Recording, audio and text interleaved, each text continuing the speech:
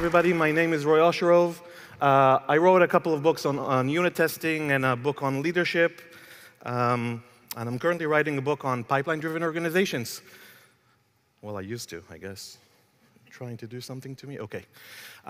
Everything you're going to hear now today is based on true horrible stories from organizations that I was consulting with or that I was working for. So it's all based on true sadness. OK? If you want to hear more or read more, you can go to pipelinedriven.org or 5wise.com or just follow me on Twitter and TikTok. No, not TikTok.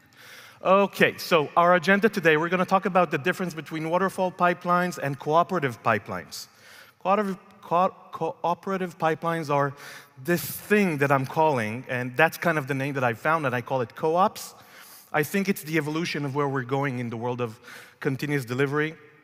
We'll talk about how Netflix kind of moved into that pattern without calling it co-ops.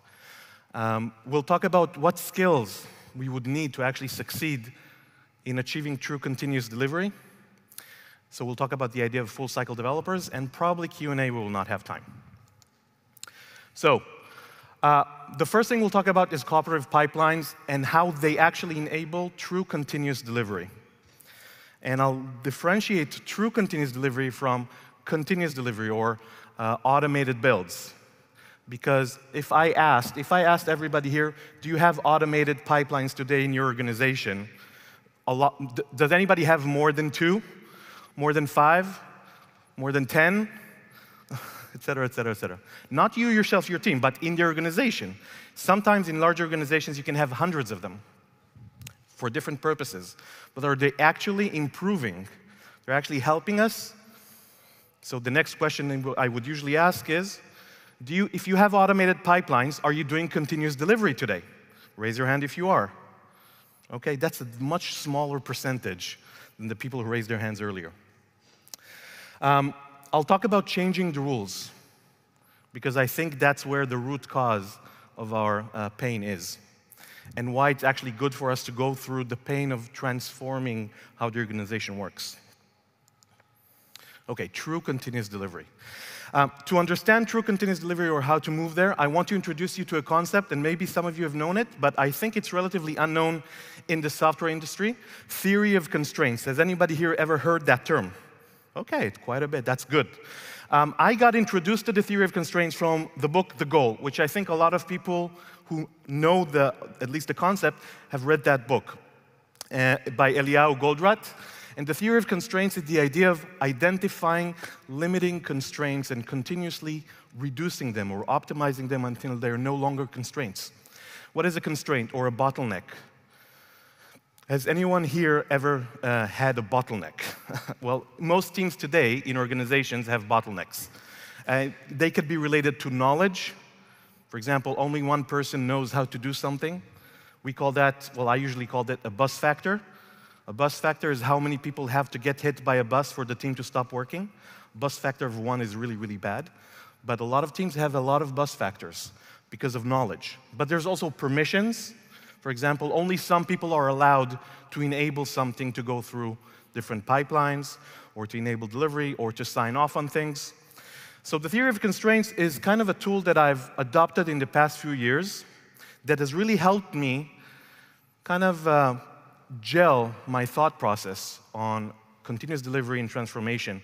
And I no longer think about it in terms of agility or all that stuff, but I really think about almost everything that I do today in terms of bottlenecks. It's really shaped my thought process on that. So the book I'm going to use that I would recommend to read, or at least the audiobook version, is Beyond the Goal.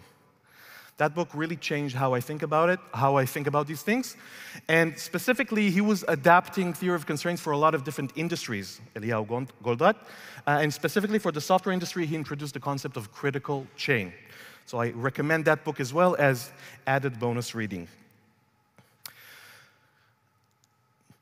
OK, so the theory of constraints, one of the powerful tools that we can use is to ask these 4 questions.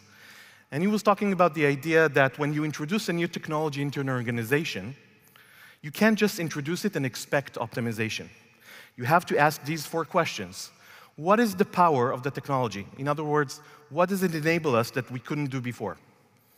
Second is, what limitation, or restriction, or constraint, or bottleneck does it actually decrease for us? We'll talk about it. But in the context of a car, can you imagine what constraints we had before we had cars and then cars were introduced? Imagine there were no motorcycles. Okay, there was just bicycle everywhere. Okay, so the power of a car is that you can drive very, very long distances, right? What is the restriction or limitation that a car can reduce for us? Is the length that we can travel. What rules or processes before we had the technology did we have in place because of those limitations? So if I only had a bicycle, one of the rules I probably would have is only find work that is close to my house, right? Because I'm not going to travel 4 different cities on a bicycle, unless I'm Norwegian, of course. And finally, what rules should we use now instead with the new technology? And this is a very important difference. A lot of organizations, they introduce new technology, for example, pipelines, but they don't change the rules. They keep the old rules based on the old limitations. And so we get a lot of these things. What limitations did we used to have in a world without pipelines, without automated builds? Well, here are some examples of limitations in a world where everything was manual. It took a long time to run tests, right? A lot of times the tests themselves were manual. You only had a specific amount of environments available because you were very, very low on resources. It cost a lot of time and money and effort to raise those environments. I'm sure that doesn't happen today in many organizations, right? Today, everyone has hundreds of environments, right? Never mind. How long did it take to set up an environment was a huge limitation. Who knows how to run the test? Who knows how to load the environments? So there were specific people with knowledge in the organization. How do we know tests have failed? That was a huge limitation. Only the people who ran the test knew that they failed. And how often did we know? When did we get the feedback? The feedback cycles were very, very long. How much information do we have on failures? We don't have log files. We just have maybe screenshots, or somebody has to write all that stuff. So we have a limited amount of information. And deployment time can be very, very long. Rollback time can be very, very long. So these are examples of limitations in the world before pipelines. If we combine all that stuff, we can consider it one huge limitation. We do not know at any given moment if we can release the software. In a world that is before pipelines, there was no way to know on demand if we can release the software today.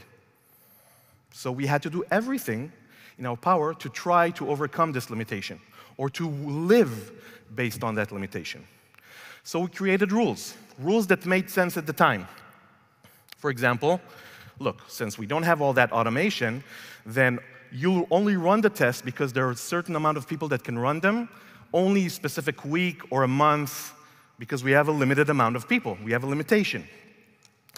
Only run the test on one of the branches. We don't have enough people, we don't have enough resources, we don't have enough time to run all the tests in parallel. There's no way that can happen. We have to use code freezes and create extra branches because of all those limitations, because we don't know what is the status of the software at any point. We have to get QA to approve the releases because they're the only ones with information on the status of the test. They're the only ones that actually know kind of what the hell is going on.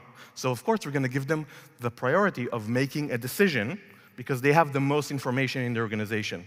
And of course, because they have all this important work, we definitely have to separate them and not let them do anything else except continuously, hopefully, run our tests and give us that feedback. They were so limited, and the job is so difficult and takes such a long time, we absolutely need to separate them. So we only release when they say that it's okay. And our definition of done, because we have this limitation, will usually be, okay, looks like it's working. But let's not repeat it. For example, in many organizations, one of the rules would be only test the new stuff. We don't have time to test all the old stuff. We assume that the old stuff is okay, and worst case, we'll create a bug item later on. And because of all these pieces of knowledge that had to work on different pieces and the lack of knowledge on the entire system, we put different people as gates in the delivery process because we had no information. Developers had specific pieces of information. QA had specific pieces of information.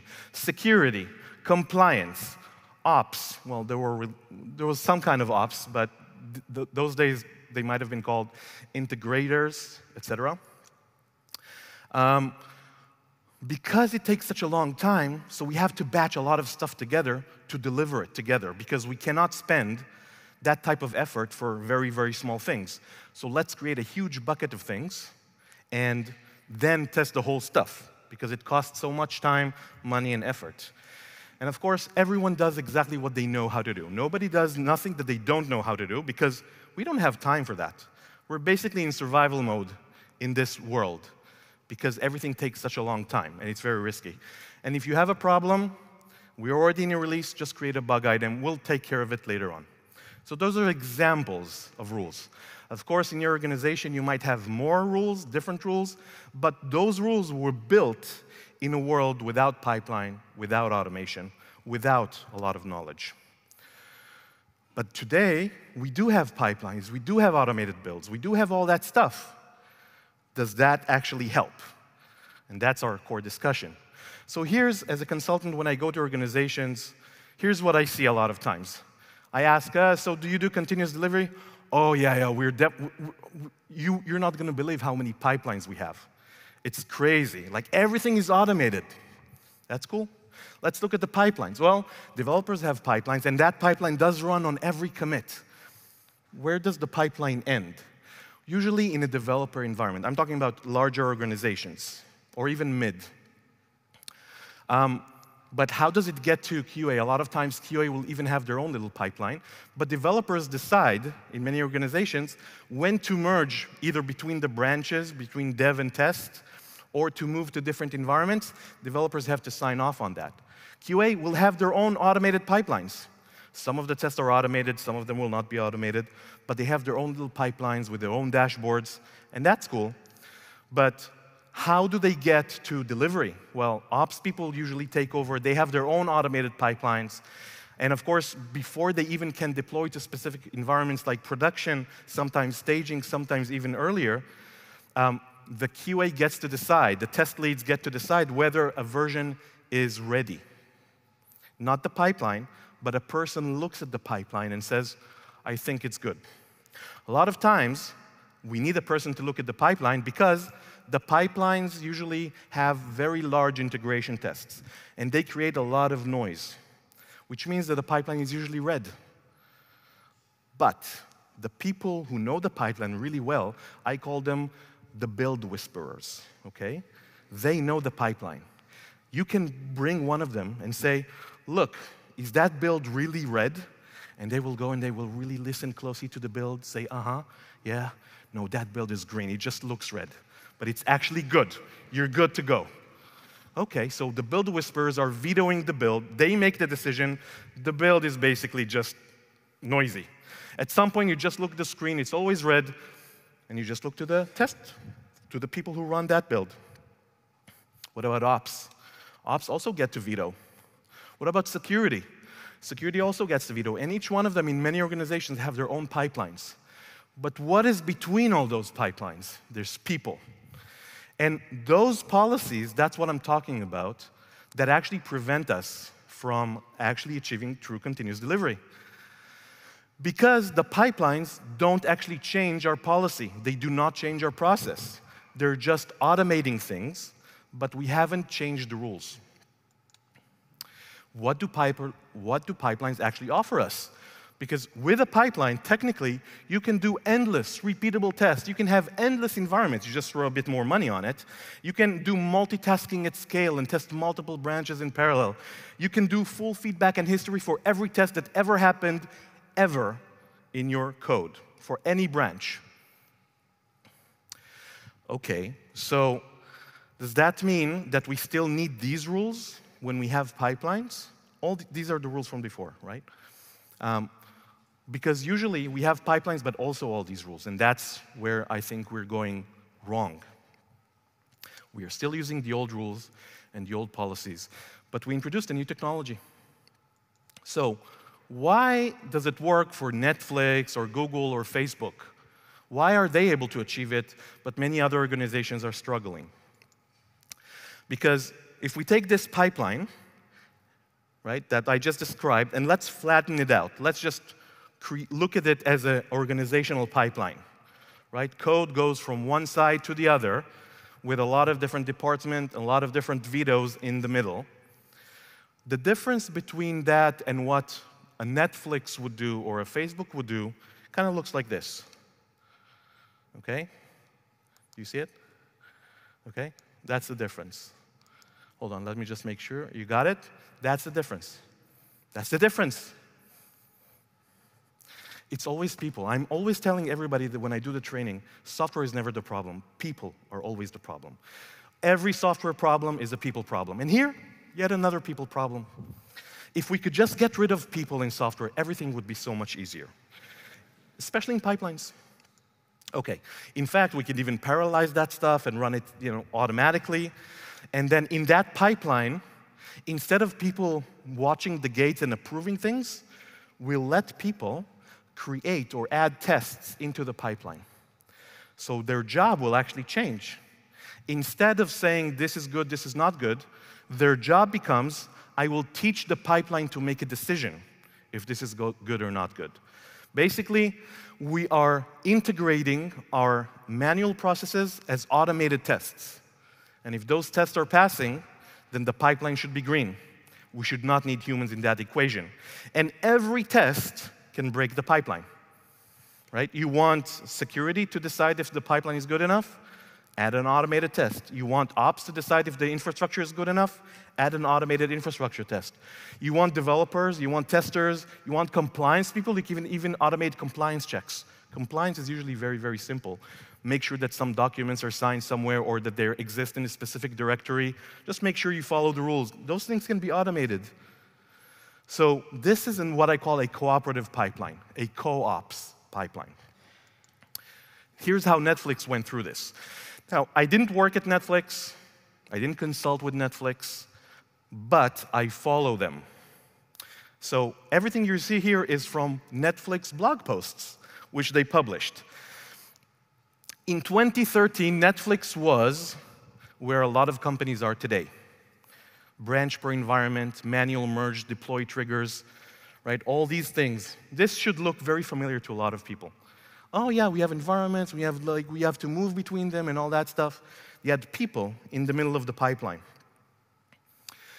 In 2015, a blog post from Netflix discussed the idea of dynamic pipelines, where basically they've automated all of the automation and verification tests up until the moment of deployment to production. Everything else became automated, so no environment movements between different environments had to be done by people, no manual merges. The only time there was this is from their own internal tool. The only time when they had a manual judgment was in the production. Go, no go, manual judgment. Verify canary scores are correct and you haven't received any emails or something, okay? This is official Netflix documentation. So they were on the way, but production was still far away from that.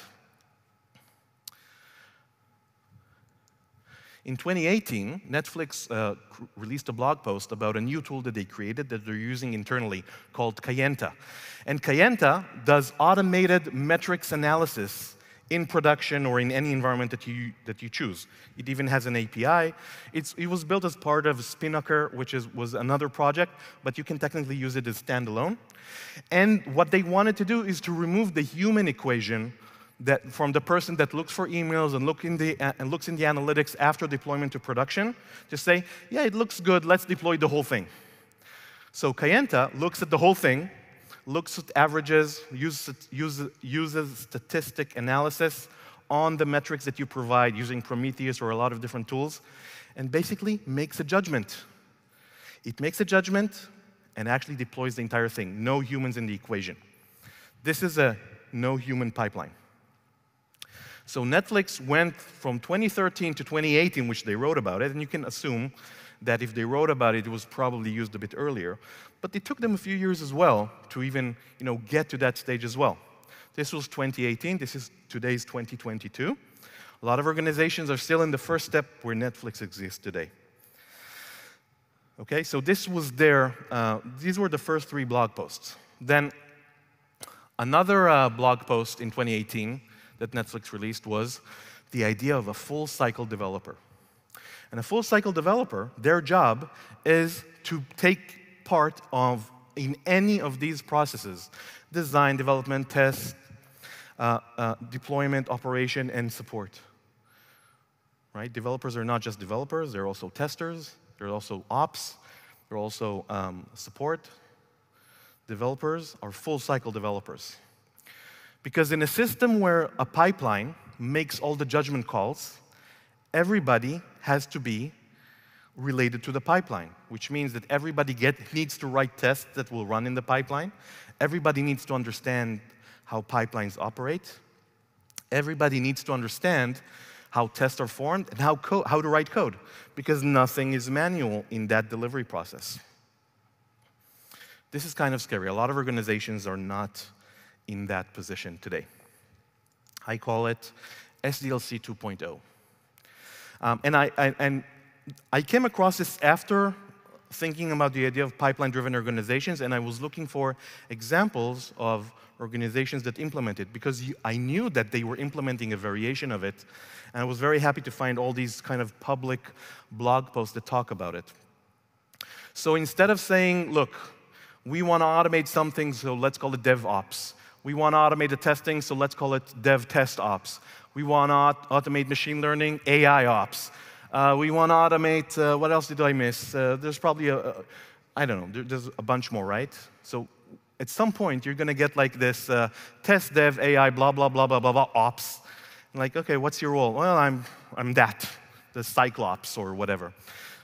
So I just call it a pipeline-driven organization, because ultimately, there's going to be another thing tomorrow that you want to join into the pipeline. So instead of just adding another two or three letters into that name, we're a pipeline-driven organization. That's really what we're trying to do. And there are many benefits to doing this. If you trust your pipeline, and you have a pipeline that kind of looks like this, or in a variation of this, one of the biggest benefits is that when you move from the left to the right? So in the world, before, a dev would approve something to merge between branches, but in the world after, the pipeline makes a decision whether the merge was successful. Right? In the left, QA would approve a feature or release as deploy ready. On the right, the pipeline decides. I wrote here the words pipeline delegate. Pipeline delegate, that's basically like a UN delegate. It's someone that votes on your behalf. If you want the pipeline to make a decision about something that you care about, add a test. The test is your delegate. All builds break when a test fails, assuming that your organization has breaking builds. Some organizations have builds that are not green and not red. They're like yellow or something. Don't do that, okay? The whole point of the build is to provide feedback that's actionable. Yellow is not actionable. Yellow is like, I think it works. And what do you need? You need build whisperers again. What are build whisperers? They're the bottlenecks. They're part of the bottleneck. I want to add one extra thing, right? There's a bunch of stuff that happens here. But has anyone here ever worked in the role of a test lead or in a test department and they had to approve a release? Even not a tester. Has anyone here ever had to approve a release? Sign off on a release? What a joyful occasion that is, right? Sign off on this release that maybe hundreds of people have worked on for 2 months. Well, of course, I know everything that happens in this code. I will sign off. Well, actually, the last release really had a lot of problems, so sign off that this time there are no problems. Well, of course, let me sign in blood. I literally saw organizations that create a paper and you actually have to sign it for compliance. And how much stress is there to sign that piece of paper? Well, I think this is one of the reasons people burn out. How can you even ask a person to be accountable for so much code that they've never seen with so little information? We are not supposed to do that in a pipeline-driven organization. In a pipeline-driven organization, we have tests. If you want to trust the pipeline, create the test that you want to run. And if the tests are passed, we're already in production. If the pipeline is red, you don't have to approve or disapprove. I would say that sometimes disapproving a release is even more stressful. We all need this release. Please sign off on this release so we can release it. Well, it's not ready. Come on, dude, we have to release the software. There's so much pressure. It's scary. What you want to put a person in that position with all that pressure. Management is like swooping upon them like eagles. Sign the release. Sign the release. I would quit at some point. I would take the money first, then I would quit. So, the biggest thing we can possibly accomplish at the beginning, just by implementing this, is reducing the amount of stress. If the pipeline is red, the pipeline is red. There's nothing I can do about it. The test failed. Of course, the worst thing you can do is to, what? Comment out the test, check off the test. Of course, nobody here does that, right? Nobody here has ever disabled a piece of the build. In a pipeline-driven organization, you do not disable pieces of the build, because the whole point is that if the build is green, you deliver. But the build can be red for a while, but when it's green, you should see when it's green. It's beautiful. Okay, so the only question left is, would you let your build deploy to production? And most organizations, if I ask them, they will say, I don't even let my people that I trust the most deploy to production. You think I'm going to let the build deploy to production? We have ops people, their whole job is to say no. Their job, they're defined, they're measured by how much they say no. They're measured by uptime. They're measured by how often the software does not change. Okay, so that is an example of a policy change. Remember, I talked about changing the rules. We've introduced this beautiful technology, very powerful, but we're keeping the old rules. If we actually want to invest in that, we have to change the rules. And this is what the Netflixes are doing. What did they do? They changed the policies. They changed the rules. And that enabled them to run much faster. But it had to create a different structure in the organization because there was a lot of skill challenge. Remember the full cycle developer we talked about. So here's an example. When I usually come to organizations and we talk about these transformations, and that connects to the previous talk that we had as well. A lot of organizations are fighting with the idea of a pipeline-driven organization, whether they want to admit it or not. They're on that road. Developers have already felt this. If you're a developer, and I'm assuming most of you are developers, you've already been asked to do a lot of stuff that usually you would not have done. For example, being a full stack, going across different layers, understand a bit more about how the pipelines work, maybe write automated tests, I really hope so, right? Maybe start thinking about security. A lot of organizations are integrating security. It's really good, but it's really, really tough. You have to learn a lot of things. And also coaching. Where is the coaching coming in? Well, developers are not the only ones that have to contribute to a pipeline, right? Ops also have to contribute. Ops also go through this transformation. How do I know? Because they weren't called ops before. So I know they were going through that transformation. A lot of them just change the name, but they don't change the rules, so everything stays exactly the same. They're just called ops, but their job is still to say no. But in this world, in a pipeline-driven world, they have to learn a lot of things, and some of them have already started. Infrastructure as code, writing automated tests for infrastructure. So learning how to code. A lot of them are not developers. Automated testing is really difficult if you've never been a developer, but you want to write infrastructure tests. Integrating pipelines. A lot of them used to do integrations manually and deployment manually. Now we're asking them to automate everything. And of course, coaching. Who would they coach? They would coach the developers, right? The developers need to learn how the pipelines work. They usually never needed to do it.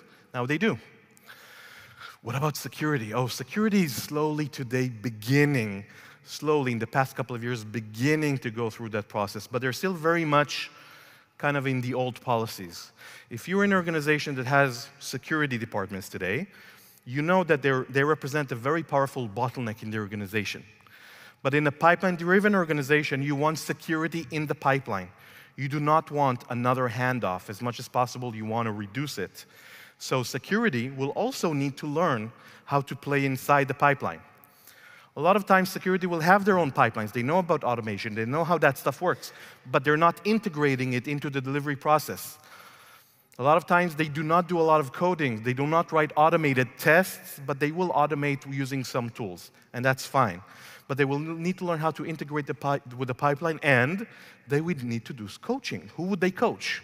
Well, they need to coach the ops people about environment security, and they need to coach the developers about security and building security in. And of course, I know that if I asked, all of you will tell me that security have always been the most helpful, the most coaching people in your organization today, right? They're easy to find. They're right there as you need them. You need something, security is there to tell you yes. Is that correct? Am I missing something? Must be in a parallel universe. And finally, testers. Testers have been feeling the pain for the past 5, probably even 10 years. The pain of automation, the pain of learning to code. But testers have been in that road. And we had the gut feeling that they should be going through that road. But now we can put it in a name. Oh, we're not doing DevOps. We're in a pipeline-driven organization. So we want our testers to also teach the pipeline how to make good decisions. So things that they usually test manually, they will find a way to automate. Some things, yes, will never be automatable because they need human decision-making. But a lot of things are. A lot of things are. And there are different notions of that you can have a delivery pipeline that is fully automated, and you can have a discovery pipeline where you can add extra information, for example, performance, monitoring, UX, whatever, but it does not hurt delivery, even if it fails. And you can have a delivery pipeline that has to be green. Just that notion of having these two separate pipelines can be very powerful because you have to find a place for the tests that you either cannot automate or that are very noisy. But either way, testers, they have to learn about automated testing, coding, test infrastructures, because the organization is going to use them, integrating them into the pipeline because they have to contribute to the pipeline. And finally, coaching. Who would they coach? They would coach everybody. Everybody. Because in a pipeline-driven organization, everything is a test. Everything is a test. What is a pipeline? It's one big test. It's either red or green, hopefully. It's either red or green. Not yellow, please. It's a big test, and it's made up of smaller tests, and if one of those smaller tests is red, the whole test becomes red. So in a pipeline-driven organization, whoever knows how to write good tests is king and queen. They are the people who have the most experience. I'm not talking about people with less experience, but testers with good experience have been reading books about testing for the past 5, 10, 15, 20 years. They've looked at different scenarios that as a developer I might never even thought about. They look at the system from a different perspective than developers. They can teach developers so much, but not only developers, right? They can teach everybody. So this is a very small diagram of the dependencies between the different pieces of knowledge. And I've put a color for each one because what you can see is that everybody is kind of starting to integrate with everybody in a pipeline-driven organization, and this is where transformation begins to be very, very difficult. Now, if we accomplish this, there are a lot of benefits. First of all, just from a personal perspective, we talked about less stress. From a point of view of job security, in a pipeline-driven organization, everything is test, but also everything has code. Security is integrated everywhere, and ops is part of the whole thing, which means that as you become more and more professional and you become a cross-stack developer, ops, whatever it is, you become more valuable to the organization, either here or the next one. And what I'm trying to say is that the next time that you're going to look for a job, there's going to be people that have those skills, and there's going to be people that do not. And the people that have those skills are going to be prioritized because we're moving into that world. Whether we like it or not, I think we're moving into that world.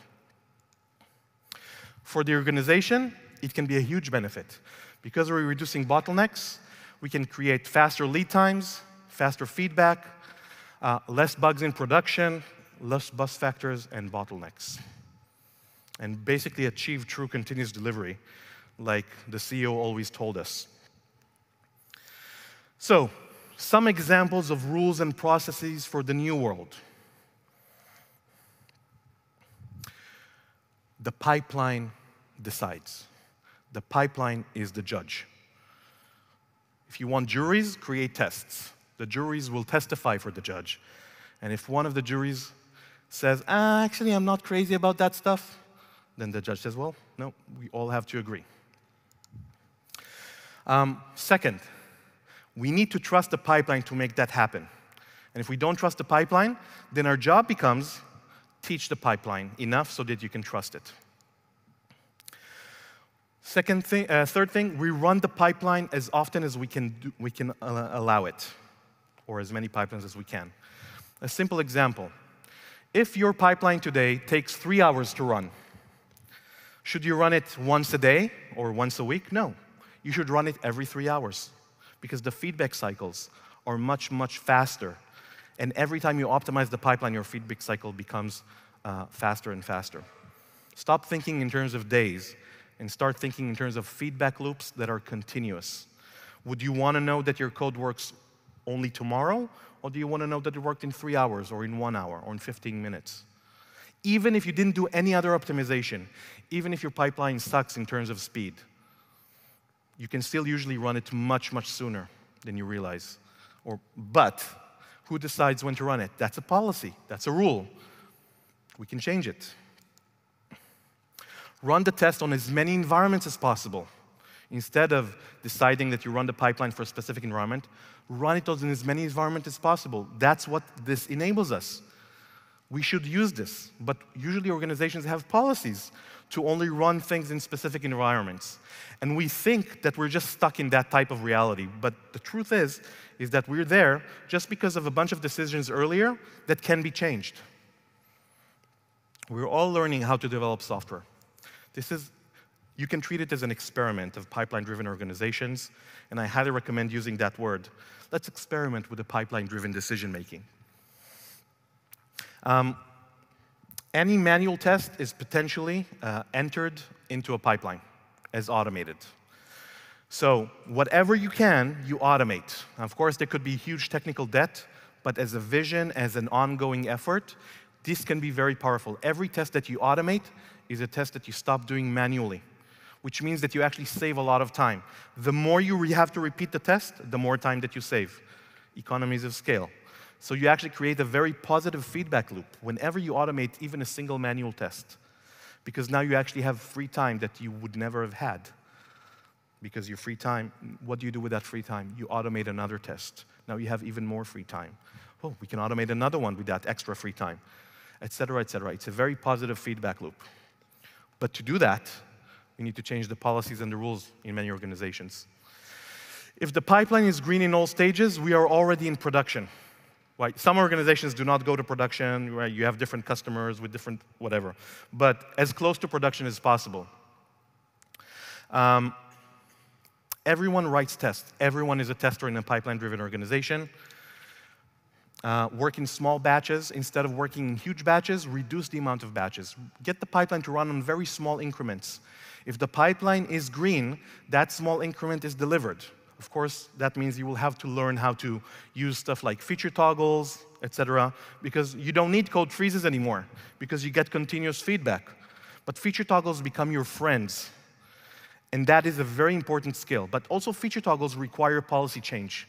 The first time I had to coach a team in switching from multiple branches to trunk-based development with feature toggles, they were so scared. It takes a leap of faith, and it takes a manager that says, okay, I'm willing to experiment. It is a people problem. It is not a technical problem. Spend 50% of your time teaching the pipeline to make a good decision. Think of yourself as a gardener. You spend most of your time teaching the pipeline to make good decisions. And last two, you spend time coaching. What the hell? That's okay. Okay, spend time coaching others about your expertise. That's communication. Is there a fire? What the hell? Is the pipeline broken? Okay, last one, I promise. Come on. We can do this. Don't disable a part of the pipeline to pass the build. I'm talking to you, and I'm talking to you. And finally, A red pipeline means no task, the task is not done. No need to create a bug item. You keep fixing it until it's green and you develop it and then you deploy it. And with that, I want to leave you with one, well, I'm just going to jump in because we're out of time. Okay, finally, cooperative pipelines are the thing that I think enables true continuous delivery. We have to adopt new rules instead of the old rules, and it's in our best interest to learn those patterns. If you want to learn more, you can go to pipelinedriven.org, my site, or my Twitter. Thank you very much, everybody. May the force be with you.